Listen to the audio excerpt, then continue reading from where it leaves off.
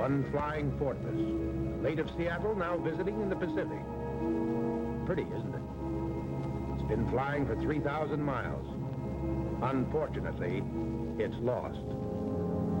It's this man's fault. His nerve is gone. Everything he's been taught has left him.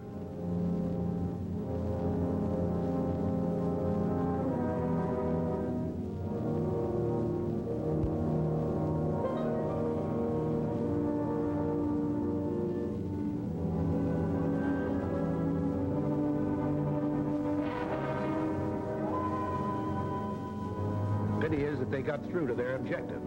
Had to fight off half a dozen planes besides. And now, they're lost on the way back.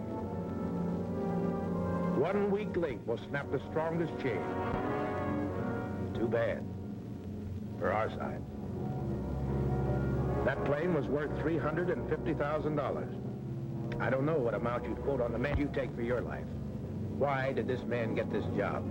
Isn't there an X-ray machine that can look into a man and say, he'll do? Yes, there is such an X-ray machine, and it looks into men's minds and hearts and soul and finds them either adequate or wanting. It's called the Officers Candidate School of the Army Air Forces, and it's situated at Miami Beach, Florida. Sustineo Alas stands for I sustain the wings. These men and their minds and their discipline lies the hope that we will always keep them flying. How does this school test these men? How does it expose those that must not lead and teach those that can to lead? Where and how do we get those men?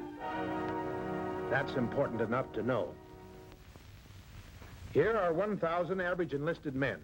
They pass their physical tests and are asked 150 questions to determine their general knowledge.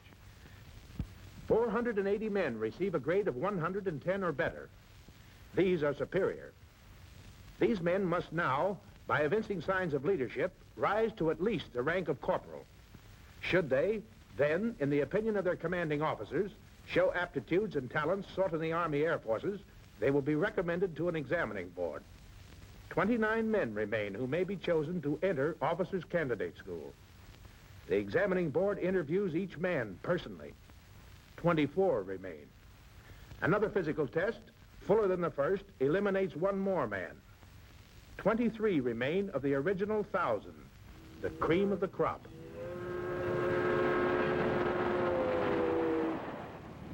They're here with others, and they're having a good time. Now, they don't know exactly what they're getting into, but they've heard stories. This much they have been told. This school requires real courage to enter and represents real achievement to complete. Amen. Only 3 answers in this school. Yes, sir, no excuse, sir. Get your GI haircut, wear regulation shoes. Get everything out of your pockets. Line up your shirt and belt buckle. Hide your laundry. That means handkerchiefs. And remove those stripes. He can't stand watching it. Pretty hard to get those stripes. A lot of strange fellows here. No author could invent their past experiences. Let's look at some of them. The man on the left is the National Intercollegiate High Jump Champion. On the right, he served with the American Volunteer Group in China under General Chennault. This is Elmer E. Meadows, once world's champion pole vaulter. He won the Olympic title in 1936 in Berlin. The man on the left was taken off Corregidor. The other one is a symphony conductor. D.R. Delano, 5th cousin of President Franklin Delano Roosevelt. On the left, a trapeze artist in Ringling Brothers Circus. On the right, the mayor of Glen Cove, Long Island. He's a former Austrian attorney. He spent quite a while in a German concentration camp. Never mind how he got out. He's an American citizen now. A gunner with the Royal Air Force. Next to him, a Broadway playwright. Gilbert Rowland of the motion pictures. He used to have a mustache. I know how you feel, mister. Both these men wear the Order of the Purple Heart. One got his for Pearl Harbor, the other for the Battle of Verdun. This is Robert Preston of the motion pictures. Left, came from Burma, member of the Flying Tigers. Right, catcher for the Detroit Tigers. He was cited for bravery at Pearl Harbor, saved a tanker. Left, first bombardier ever to touch Midway, Wake, and Guam. Right, the AAU light heavyweight champ. A lieutenant in the French Army, World War I. Survivor, Battle of Dunkirk. Left, All-American football player and member of the Green Bay Packers. On the right is a baritone in the Philadelphia Opera Company. William H. Jordan, bombardier in the Battle of Midway. Those medals are for sharpshooting in everything that comes out of a gun, any size. The fellow with glasses is an ecologist. He worked for the United States Department of Agriculture. For the last 14 years, he's done research on the sugar beet leafhopper. He knows more about the sugar beet leafhopper than anyone else in the whole world. The other fellow's the national high jump champion. Takes a lot of strange people to do strange jobs, and nothing stranger than a war. Still the same day they're being processed. Give your name. How old is your mother? When'd you faint last? Look out, mister. Here it comes. Oh, you're a real estate agent, mister? You're looking around as if you want to buy the place. When you hit that bottom step, you come to a brace with your shoulders back, your stomach in, your feet at a 45-degree angle, and your hat straight. Jump! Oh, how old are you? Well, get 25 wrinkles under that chin. You got a girl? Two. 2 more wrinkles for them. Halt. Get that chest up in the air. Get it up. Way up. Get some wrinkles in that chin. More wrinkles. When I tell you to jump, I want you to jump this high. Jump. What did you come down for, mister? Wipe that smile off your face. Throw it on the ground. Step on it. Arms to the thrust. Boom. Double time. Charge. Halt. You're in it now, misters. For the next 6 weeks until you're upperclassmen, except for returning from mess, you move only at double time. West Point is not harder. Every minute of your waking time is accounted for and deliberately arranged so that you must hurry, hurry, hurry. You're allowed 7 hours sleep. You'll be lucky and a very bright student if you can manage 5. You're not privileged to eat or drink in any public place. You're not to step out of your room across the hall even to visit. Say, is this necessary? Well, maybe you're the kind of person who doesn't lend himself to this sort of discipline. You know it's necessary, but it's just not for you. You're too dignified. Or maybe you have your pride. Why, that's all right, mister. Just resign. Nothing will happen to you. You'll go back to your old rank. No one will hold it against you. Unless you hold it against yourself. But we want to find out now whether you, who have been picked to command, can learn to obey. The soldier who cannot stand up under strict regulations, discipline, and restrictions cannot discipline himself or others. This is where we must find out. Not here. Not when all these lives are involved. This is where you live, misters. Nicer than a tent. Maybe. No brass to polish in a tent, but then you've got a very reliable chambermaid. You, mister. No wrinkles in those beds, and no dust in this room. Blanket tight enough to bounce a coin. Shoes laced, in line. Drawers staggered, and open.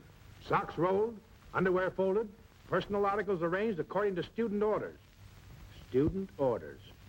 The Bible. Blanket will be 4 inches from pillow without a fold. Top sheet will be folded back over end of blanket 4 inches from pillow to make an 8-inch fold with end of sheet folded under. Second blanket will be folded to size and width to length of pillow and in length to width of bed and placed under pillow centered on middle of bed. Clothes will be hung from the sides facing the center in the following order. Raincoats, overcoats, field jackets, fatigue clothes, coat, wool shirt, and trousers, cotton shirt and trousers. All shirts will be buttoned, each and every button. What a generation of husbands coming up. No drop of water in bowl or tub after 10 a.m. All bright work polished, highly polished. As prescribed by student order. Uh-oh, something. Who's the orderly this week? Shower curtain not fully extended. 1 demerit. Gigged.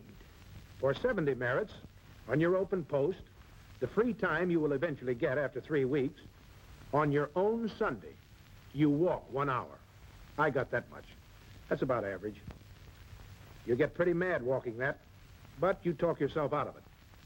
I ask myself, how tough is this school compared to real fighting? I wasn't going to sleep in any foxhole. I wasn't going to eat emergency rations out of a can in my pack. And I had an answer for myself. Stop squawking, mister. Keep walking. Let's look at one day. An average day. It's 5:30 in the morning. Dark outside. Have to close the window before you snap the light on. Blackout.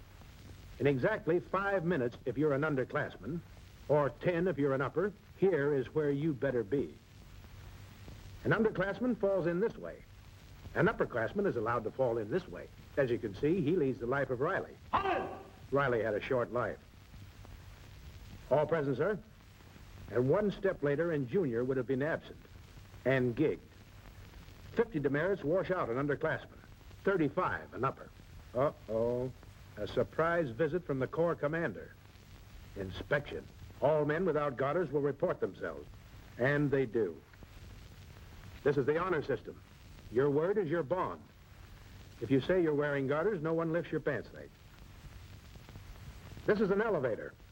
And these are men who don't use it. Even if you live 5 flights up, double time each way. Until 6:10, you brush your teeth and fix your room. And at exactly 6:10, you fall in for breakfast. How do you feel by now? Mad, huh? Why, they're singing. Pushed out of bed in the middle of the night, rushed up and down stairs, no breakfast, and they're singing. Funny thing is, they always pick sentimental songs in the morning. Well, the day's only starting. Maybe they won't be singing later. 7:55 in daylight. Off to school. Can't tell you the number of men in the school, military secret. But this is only a part of the total. Spies in the audience can count the number of feet and divide by 2. Here is the college campus. 4 45-minute classes between breakfast and the next time you eat. 33 courses in all, 8 military, the rest academic. Here is the backbone of the school. This is not an endurance contest, but a concentrated educational course. And concentrated it is.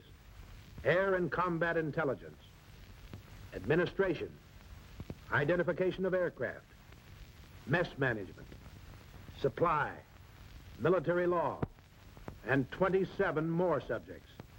At West Point, many of these subjects in detail take a year of study, but we're at war now.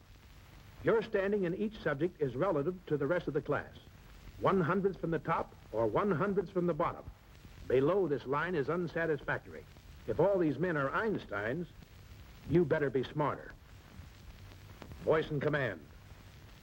Takes a lot of toughening to throw your voice a few hundred yards. Forward! Get that? Forward! Then the explosion.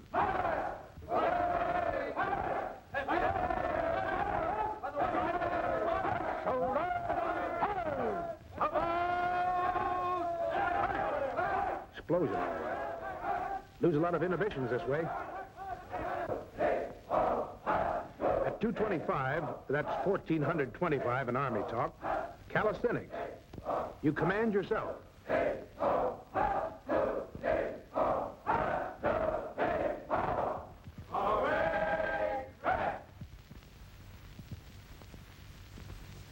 3 times a week, you run 1.5 miles.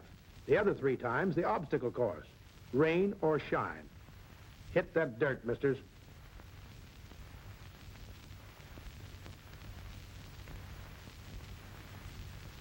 The average loss of weight per man is 8 pounds. Waist, 2 inches. You'll find it on your chest.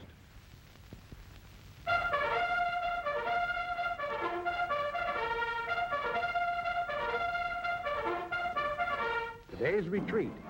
It comes 4 times a week and lasts 2 hours. Here the squadron's parade. For a ribbon. Just a ribbon.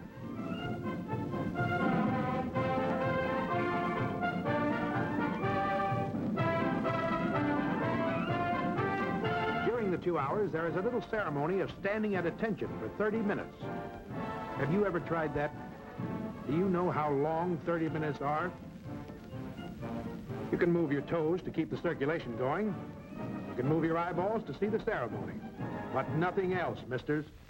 Nothing else. Because this man can spot a wiggler in 1,000 men. Stand there and let that ant climb down your collar. And let that foot go to sleep. Let that sweat roll down your nose. Watch the right of the screen. Watch it. There he goes. Nobody move. The men in the meat wagon will bring him too. I mean ambulance. Squadron 8 doesn't win any ribbon today. Sympathy for the fellow who fainted? Yes. Sympathy for him, too. If you haven't the stamina, this is the place to find it out. You should stand this long. Those officers stand for an hour and a half. There's no injury in this fainting. It's a momentary loss of consciousness due to lack of blood circulation. You, get a demerit for fainting. Better not faint again, mister.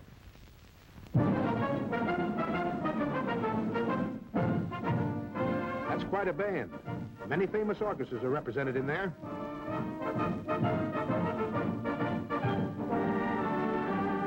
Eyes right.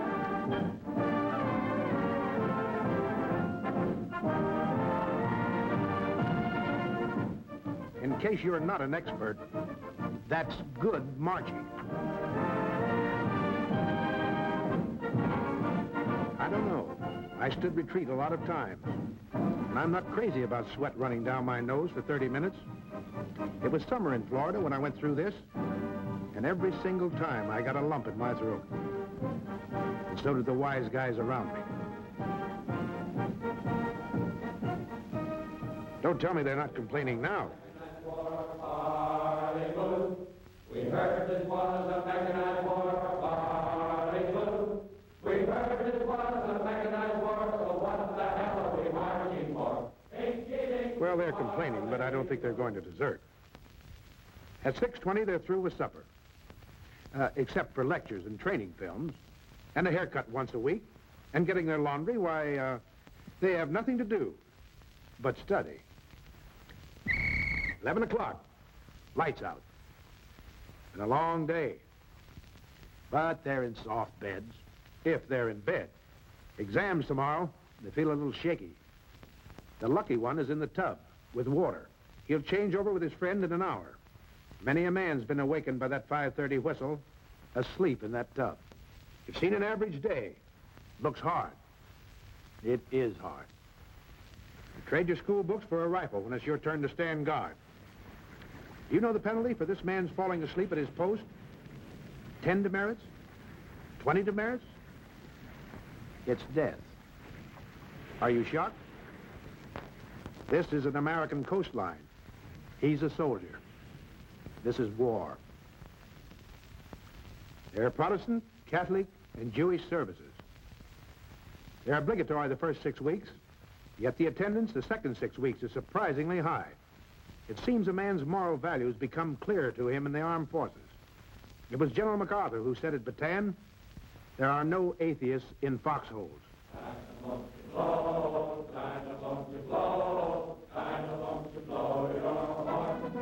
Singing sounds a little livelier today. Why, it's graduation.